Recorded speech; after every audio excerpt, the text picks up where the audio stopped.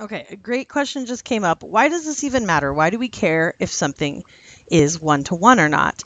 And by the way, you're talking about the reason why this is not one-to-one is because for instance, this value of x equals 2 gives us the y value of 2. And this value right here of x equals negative 2 also gives us the same y value of 2. So essentially what's happening is you have different values of x that are giving you the same value of y. So essentially y is repeating, and because y can repeat with different values of x, we call this not one-to-one. And that's why it's failing the horizontal line test. So this all has to do with inverses. So we're going to talk about how we find an inverse function. And inverses is exactly what it sounds like. The inverse of a function basically undoes everything. So think about for a minute inverses. What's the inverse of addition? Exactly. What's the inverse of multiplication? Division.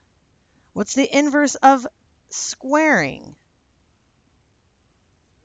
Square root. Exactly. Square root of x is the inverse.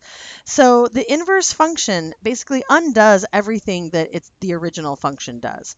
So the inverse function can be found by, these are the whole steps, and then we're going to show you a few examples.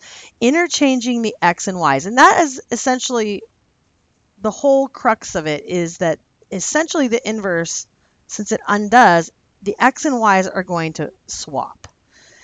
Okay. Then the newly formed inverse will be a relation, but it might not necessarily be a function. Every one-to-one function has an inverse that is a function. So only this function right here can we really find the inverse of. Since this one is not one-to-one, if we were to flip our x's and y's, what's going to happen is this whole thing is going to rotate, and then it won't pass the horizontal line test, which means it won't be a function. Since the x and y's are going to swap, if we saw on the table of values x and y, x is negative 2, y is 2, and then x is 2, y is 2. If I swap those out, then my x's are going to be repeating, so therefore it's not going to be a function. The inverse function is called f to the negative 1, and we just read this as the inverse function, but that's how we denote it, okay? So to find the inverse, our steps are going to be, if you have a given function f of x, you're going to write y in place of f of x, because we already know that y is equal to f of x, correct? So we've been saying all along about function notation. So we're just going to replace that function notation part with y. We'll switch our x's and y's. Then we'll solve for y. We'll rename the function f to the negative 1, which is the inverse function. And then if we want to check it, basically this comes back to the idea of composition of functions. When we were doing compositions of functions in the last lesson, if we put the inverse into the original function, or vice versa, what will happen is everything will undo, leaving x behind. So let's go ahead and look at a few examples here. The most basic way to find an inverse is literally to swap the x's and y's. So here's our x, here's our y. What's going to happen is, to find the inverse, the y value becomes the x, and the x value becomes the y. So all I'll do is swap those points. 2, negative 4, 4, 0, 6, 4. So that would be a table of values example of how to switch, how to find the inverse, is literally just changing the x and y values. On the graph, if I want to find the inverse, I'm going to also swap the x and y values, but what might be helpful here is to look and see, well, actually this is the same as this graph here, isn't it? So, or the equation. Can you tell that when I look at this line, can you tell that that's the same exact equation of this line? What were some clues, actually? The y-intercept is 4, good. And what about the slope? 1 over 2. So that's the slope. So let's just do, and I'll show you, we can do it on the graph without necessarily finding it algebraically, but the way we're going to do those steps that we just wrote down on the last page is we're going to replace the f of x with y. So now we have y equals 1/2 x plus 4. I want to swap out the x and y. So all I do is wherever I see a y, I'm going to write x equals 1/2 y plus 4. And this is the inversing part, is swapping the x and y's has created this idea of the inverse. If I want to get y by itself, now I'm going to undo. Remember how we were talking about what's the opposite of add? I want to solve for y now. Solve for y. So I have x minus 4 equals 1/2 y. It's the opposite of multiplying by 1/2. Divide by 1/2 or multiply both sides by 2. Yes, that's the reciprocal. The reciprocal of 1/2 is 2. 1/2 of 2 leaves me with y. And now I have 2 times x minus 4. Or you could distribute, right? So another way of calling this, we're going to call it the inverse. So we go f to the negative 1 of x is equal to 2x minus 8. Okay, now let's look at how we would graph that. So I have my slope, I have my y-intercept. Who can tell me what the y-intercept is? Negative 8. So this is starting way over here. Check it out. Over here, this point was 0, negative 8. The new point is, oh, sorry, I had that backwards. Negative 8, 0 was the x-intercept of the first line. Its inverse has 0, negative 8 as its y-intercept. You see how the x's and y's just swapped? Okay, now I'm going to use the slope. And so I'm going to rise how much? And run right. Rise 2, run 1. Rise 2, run 1. Rise 2, run 1. Rise 2, run 1. Okay, you guys got the idea, right? Oops. Let's see if I can get it right here. Okay, and then if I take my ruler and I draw my line,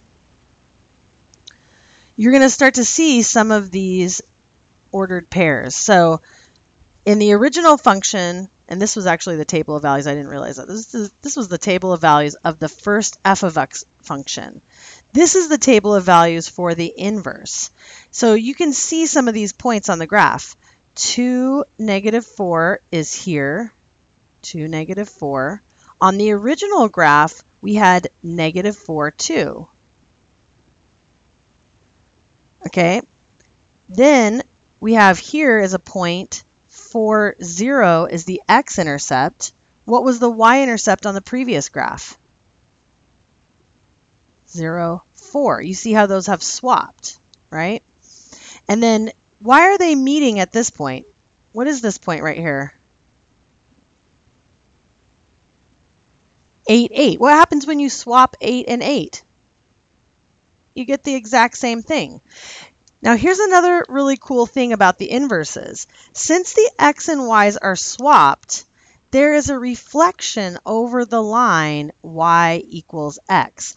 Talk to me about the line y equals x. What's the slope and what's the y-intercept of that line? What's the slope of this line?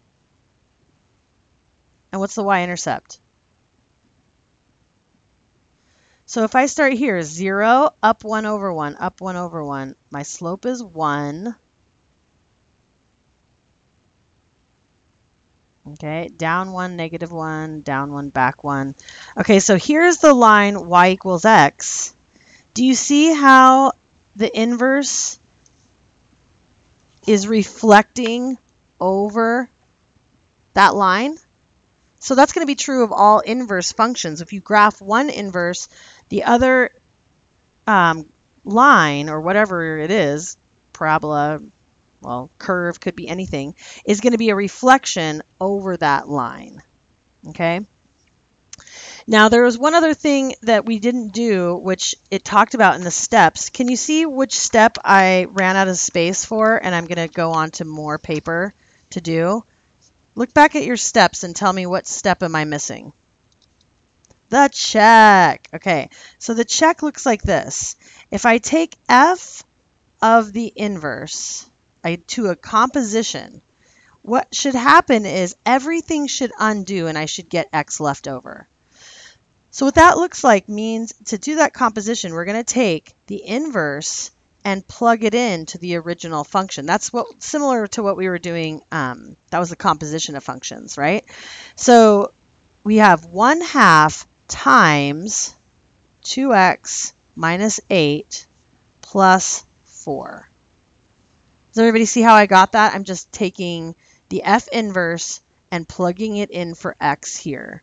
So what happens when I try to solve this, when I simplify?